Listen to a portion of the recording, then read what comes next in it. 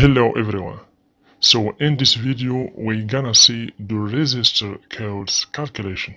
I'm going to teach you the SMD resistors codes. Okay, so as you can see here as a definition, generally the SMD resistor can have 3 or 4 digits.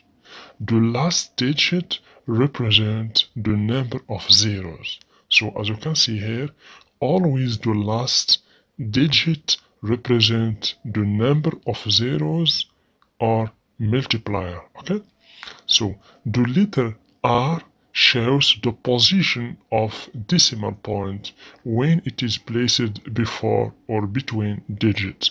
So basically you will find over the SMD resistors, as you can see, 3 number or 4 number. Okay, so sometimes you will find just that this digit here are just numbers, and sometimes you will find the letter R or K or M with numbers. Okay, always the last digit when you have an SMD resistor with 3 digits, always the third digit is the multiplier or the number of zeros. So let's take an example here. As you can see, we have here 101. If you find, for example, over the resistor 101 means, as you can see, this one is the multiplier. We're gonna put 0 here. So this means 100 ohms. So 102, the 2 means 2 zeros, as you can see. 123, as you can see, we will put the first 2 digits and the 3 zeros here, as you can see. Okay, so 123 equals, as you can see, 12,000 ohms equals to 12 kilo ohms. Okay, and when you have, for example, the 4 digits, an SMD resistor with 4 digits, as you can see here, so always the fourth digit is the multiplier, the same working principle as this resistor with 3 digits. Okay, so we have here examples.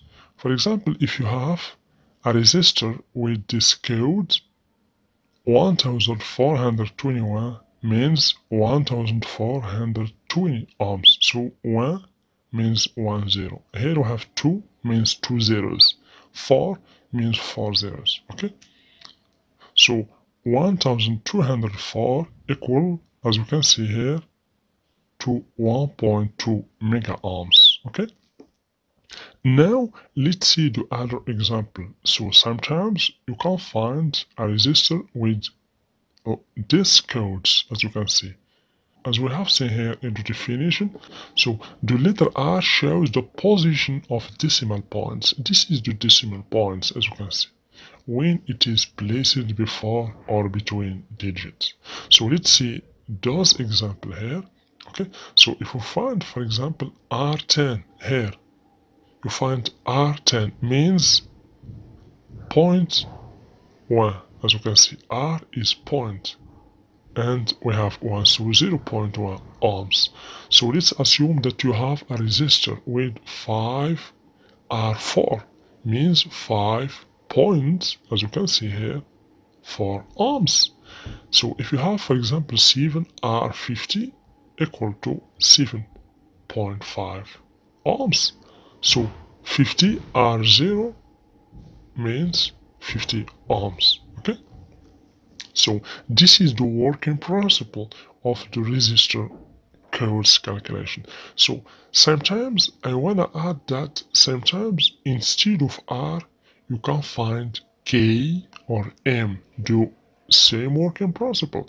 If you find, for example, K10 means 0.1 kilo ohms, but if you find M10 means 0.1 mega ohms. Okay, here if you find 5K4 means 5.4 kilo ohms, but if you find 5M4 means 5.4 mega ohms. This is the working principle on how you can calculate the SMD resistors.